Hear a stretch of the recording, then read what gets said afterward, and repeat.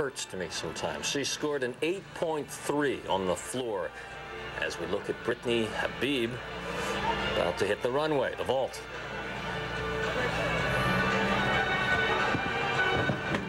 Strong run, another full twist onto the horse, back somersault off.